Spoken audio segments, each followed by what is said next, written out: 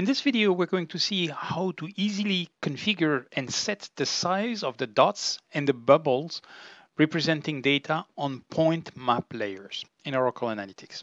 Let me use data about New York taxi rides, and I'm going to represent pickup lat and long over Manhattan in a map. So I can see a very busy map here with lots of dots, and even if I zoom, it's hard for me to really get a sense of the density and the details. There are too many dots and they're too large.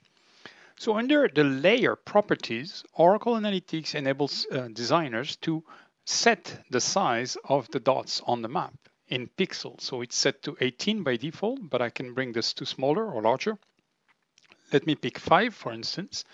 And now I see the dots by default being represented with a radius of 5. So I can have a better visibility of the distribution, the density, and the business information out of it. So similarly, if my map includes also a size metric, so let's have passenger count, for instance, to represent the size of the dots, then by default, this is very dense and overloaded here. I have too many dots and I cannot really appreciate which one are big and which one are smaller.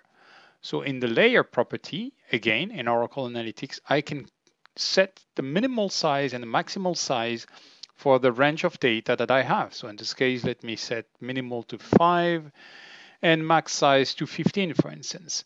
So the data will now show in the map with these proportions, min size being 5, max size being 15. And according to the business data, I will see the distribution of the size. Let me override the color so that we can see the dots even better. Let's turn them in red. So here we can see the distribution of our data according to the max and min that we have set for the dot size.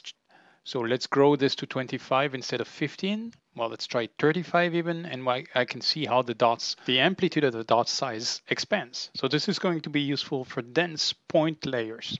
Thanks for watching this video.